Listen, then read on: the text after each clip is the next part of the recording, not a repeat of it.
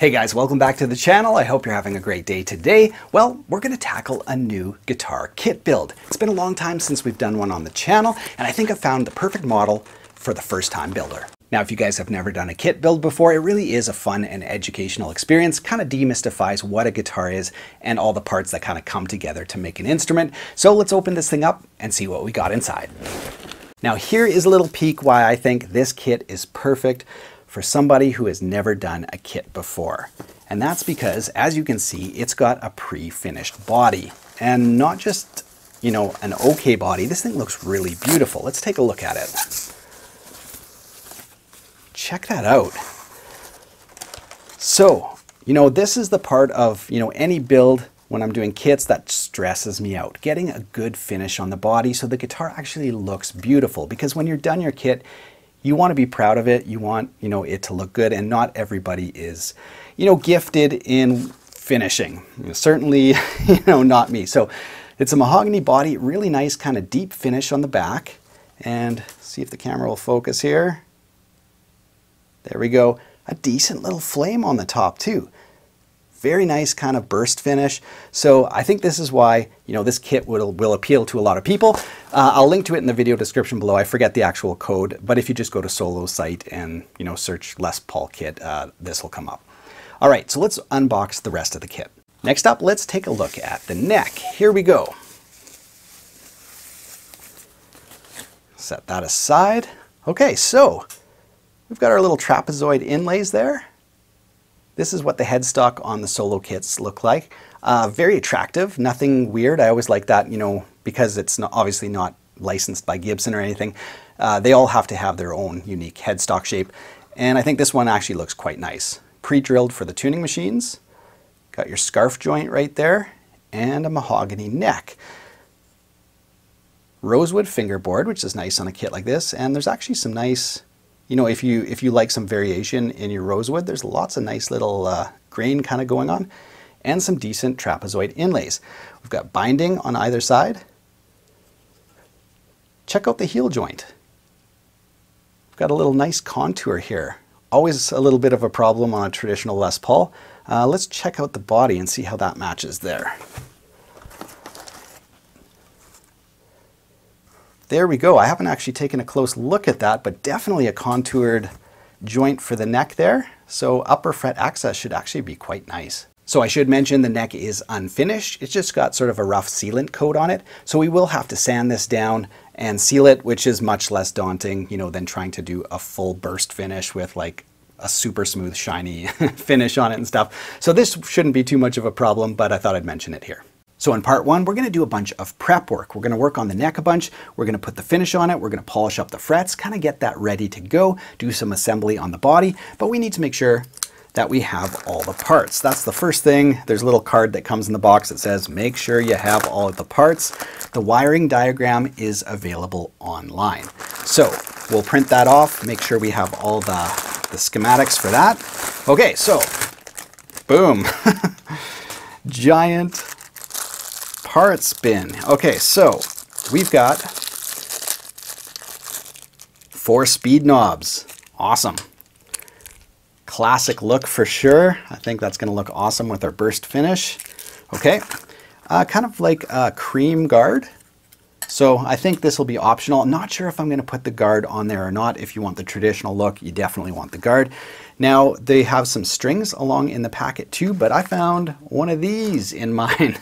So there you go. We've got some better strings. I think that is actually really important when you're doing, you know, whether you buy a super cheap guitar or you do a kit build, usually the price on them is about the same. So, you know, doing a kit doesn't always save you money compared to, like, you know, those ultra cheap guitars, but it is a great learning experience. And at the end, you have something that you can say, I've had my, you know, hands on every single area of this build, so I know the guitar in and out. And of course, you learn a lot about doing guitar. So there is some advantage to that.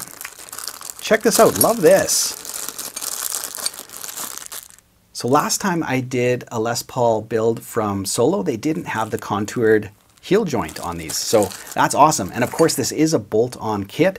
So, you know, if you're worried about gluing things in, getting the proper tilt angle, left and right, and then clamping it down, if that stresses you out, again, I think this is why this is a great, you know, build for somebody who's never done it before. Okay, so let's keep going. So we've got our posts that will go into the body for the tailpiece and two pneumatic bridge. And here is the bridge. I'm not going to open up all those parts. Here is the tailpiece right there. Okay, so that's good. We have all that. They even throw in a cable if you don't have one, and a little Allen key for adjustments for the truss rod in the neck. We won't be using that, but it's nice that they throw it in. Okay, so here we go. We've got tuning machines and something else in here. Oh, I see. Separate, the top part of the tuning machines and the truss rod cover are in there. Okay, so that's good. And then we've got electronics. So back cavity cover, back toggle cover, and of course your pick guard. So these are all, you know, kind of vintage cream-ish. And then we've got our pickups. Now hopefully the three-way selector, oh no, that's in here. Okay, I see that. So these are just your pickups. They come pre-mounted into the surrounds, which is nice. And they've just got kind of two wiring. One will go to your ground, and then your other is the hot. So we've got two humbuckers. Again, we'll do a tone test, see how those babies sound. See if I can pull the plastic off of that. Always the best part of a build is pulling plastic off. Such a nice feeling. So there's a close-up of the humbucker. It'll be interesting to see what these sound. From my recollection from doing a build a couple years ago, they were very warm. So if you like that warm tone, I'm guessing these will be very similar. Strap buttons, that's also nice. Something I always forget when I'm doing like parts caster builds and stuff. I always forget something. Okay, so here are the electronics. Let's see if I can get them out of the bag here. Okay, yes, here is our three-way toggle. Okay, and of course when we print off the wiring diagrams, we'll know exactly what color wire to connect to what post. That's always very important. And then here we've got some pre-done wiring, which is nice. Saves people some soldering, so that's nice. Small dime-sized pots. There we go, and color-coded wiring. So very important. We shouldn't have to solder a bunch because this is kind of pre-done. So just basically up to our selector switch and maybe the output jack, or is the output jack in here too? Yeah, so maybe just a couple you know, connections to solder, but not like overwhelming. Now, of course, you can start assembling your kit in any order that you want, but I think today let's start by working on the body. So I've gone ahead and downloaded the wiring diagram for this kit. Looks like the yellow wire is the neck pickup. Let's start there. So here we go. Take the plastic off.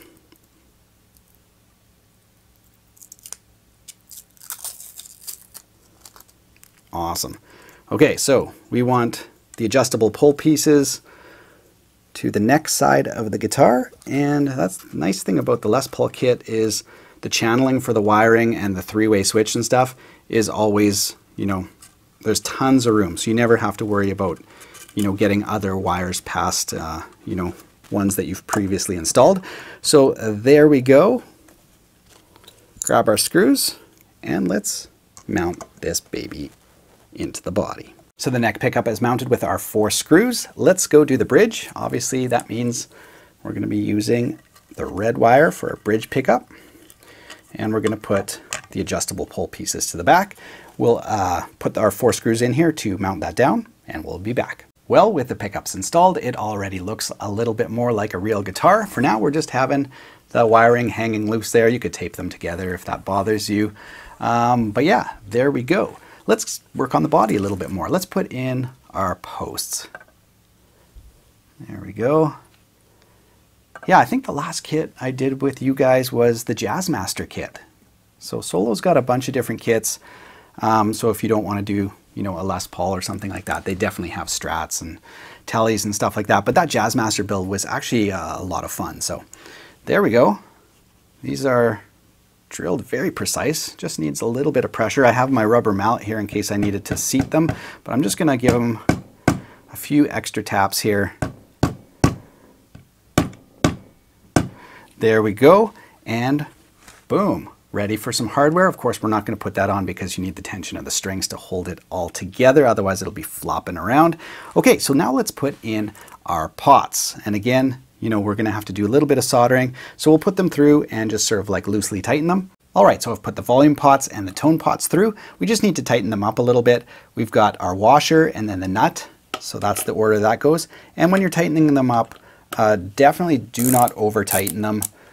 You will crack the finish. You know, just make sure that they're firm and they're not you know, spinning, but don't go too crazy. So all you want to do is just snug them up, and then we can install our knobs.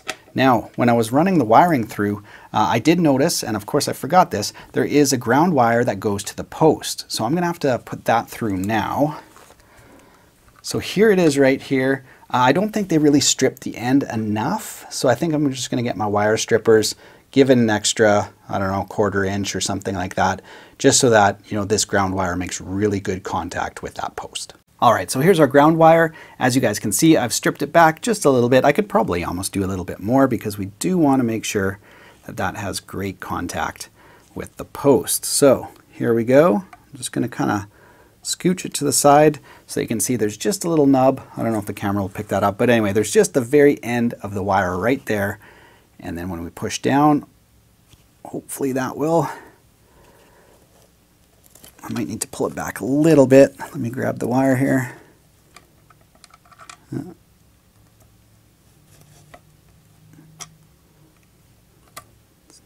There we go, just like that. And then we can be assured that we'll have a good contact with your ground, because even though it is a kit build, you want these pickups to be silent. You don't want, you know, all that horrible buzzing. So let's seat that, and we're good to go. So we're pretty much done the prep work on the body. I've taped off the 2 pickup wires just because there are 2 red wires. These 2 are for our pickups. This one goes up to the 3-way switch along with the blue and the black. So everything's run, pretty much ready to solder. Let's check one thing though. I haven't done a check on the neck to see how that fits in with the body. So let's do that now. That's rather important. So let's just see how this sits in to the neck pocket. There we go. Okay. So there we go. That's what it's going to look like. Looks really good so far. I think this is going to be, you know, a pretty good and successful build. So anyway, that's it. That's the prep work for the body. We can go ahead and solder all that up. Like I said, I've downloaded the schematic, so I'm going to go do that. And then we'll get on and, you know, start finishing and looking at the neck. Okay, now let's move on to the neck. Let's see how this thing shipped. I'm going to check with my straight edge here. Oh man, that is dead straight. So you'll notice there's no gaps between the straight edge and the fingerboard throughout the middle of the neck. Now obviously once you put the tension of strings on there, that will change, but yeah, that's dead straight. So that's good for, you know, doing anything, any sort of work you want to do on the frets or anything. You want to make sure that your neck is straight. So what we're going to do is sand some of the coating off in preparation for doing our own. Now, obviously, I'm not going to do that here because I've got all sorts of, you know, music gear and stuff. But basically, we're just going to give it a nice sanding here in preparation for, you know, putting on our coating. So I'll do that out in the garage. So I'm going to do that. Other than that, in terms of the fretwork, I'm going to use this one and this one. These are little fret polishers. These are from Hosco. This is, I'll take a shot from Solo Music as well. These things are super handy for just polishing up your frets. So I'm going to start with, no, not the 180. I'm going to start with the 400 here. So there you go. I'm going to start 400, and if I need to, I can go up to the 1000. And all I'm going to do is basically just kind of go over there, get rid of some of the grittiness on the top of the fret, so that when the string, you know, comes there and you know, bend it or you do vibrato, it's not gritty at all. And even when you buy, you know, I have a whole playlist and series of, you know, playing and using super affordable guitars. We're talking like $75 to $300. These things come in super handy for, you know, getting rid of grittiness on frets there too. So you can just kind of go back and forth over the front face of the fret. You don't want to go too hard so that you're, you know, flattening it off, but just kind of until you can feel there's no grittiness. So I'm going to do that over all the frets. And I noticed there's some, I don't know if there's some stain bleeding over onto the binding. Let's see, can you guys see that? So I'm going to also use those fret erasers to kind of clean up some of that as well. So there you go, you can see some of that. I don't know what that is, stain or coating, but I'd like a nice clean line for my binding. So I'm going to also use the fret erasers for those. Next up, I'm going to dress my fret ends. Now, this is my favorite tool all time for anything related to guitar, to the point where I just leave a link to it in every single video. So if you're interested in this kind of work, this Hosco is just absolutely amazing.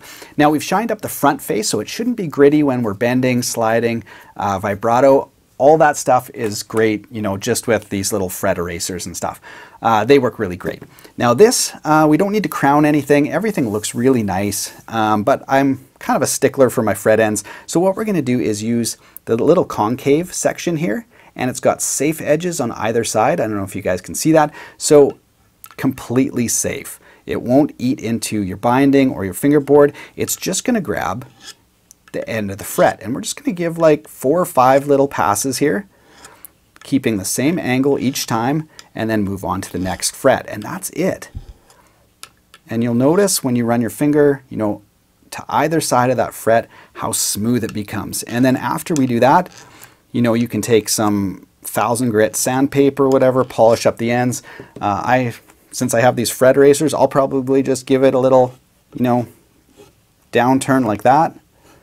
And that's probably going to be all the polishing we need. I'll take a closer look, but that's the next step. I'm just going to take that file, do each one of the fret ends at the same angle all the way up and down both sides, and then polish it up with one of these, or you guys can use steel wool, sandpaper, anything like that, and we're going to get a neck that plays amazing. Now, of course, you don't have to do any of the fretwork. It just makes the playing experience a little bit smoother. And since I have the tools, it's a no-brainer for me. And I do buy a lot of low-end guitars for the channel, so I make good use of all these tools. I think I'm going to take my 1000 grit sandpaper and just kind of polish up the fret ends a little bit more just to get them that perfect sheen. If you want to do this, just make sure you keep it the same angle as the existing fret ends, because sandpaper, even 1000 grit, you can actually take down the frets. So don't come too much on top, but just take the same angle as the frets, span a few so it, you know, keeps you on track, and just kind of go back and forth and polish them up. And there are a few spots on the binding here that I could clean up yet as well. So we're getting close, and that's really the process I'm going to use to get this playing, you know, like a high dollar neck. And that's the thing, you know, on these kits and low-end guitars, people just don't have the time because margins are so thin. But if you know, spend a few bucks on some just basic tools, you can get all your guitars in your entire collection just playing like a dream. Because all it comes down to is, you know, having the time to do it. So there you go. That's that. Let's move on to finishing the back of the neck. All right, so I've just finished sanding the back of the neck and the headstock. Now the sealing coat that's on the mahogany is quite rough, so you're gonna wanna sand it off before you put any other finish on. So it's now super smooth. I wish I could just leave it like this, but you know, if you ever have, you know, humidity changes and stuff like that, you should have some sort of you know, finishing coat on there. So I'm going to use the Watco Wipe on Poly. This is super easy. There's probably other brands, but this is the Wipe on Poly. So all you have to do is literally put it on a clean rag, wipe it on, wait 4 hours, sand it down, wipe it on, wait 4 hours, sand it down. They recommend 3 coats. So we'll see how it goes. Let's do the first coat together. So here we go. Let's put on the first coat. So I've just got a clean rag. I'm just going to put a little bit on here. And that's literally it. You don't have to paint it on, brush it on.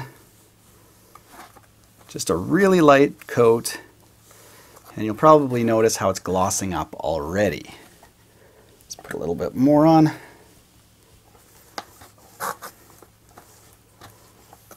And the key, yeah, is just to make sure it goes on really light and doing multiple coats, which does take some time and patience, but I think it'll be well worth it. And then if you do get some on the binding here, that can always be sanded off or just buffed off. Not a big deal. All right, let's go ahead and do the headstock.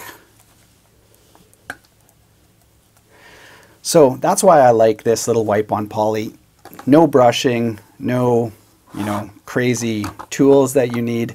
You know, anybody can just do this, you know, right at home. So love that. And that's really all there is to it. Just a little wipe down just so that you can see every area is nice and shiny. Wait 4 hours, sand it, because the grain will stand up after this dries, and then just do a few coats, and that's the process. So anyway, I'll finish this up over the weekend. In part 2, we'll put the whole thing together, test out a bunch of tones. Should be a lot of fun. Thanks so much for following along and joining me for part 1 of our Les Paul kit build. Join me next time. We're going to put this whole thing together, test out some tones, maybe even test it up against like a really expensive Gibson Les Paul. So that should be a lot of fun. Join me then. Until then, have a great weekend.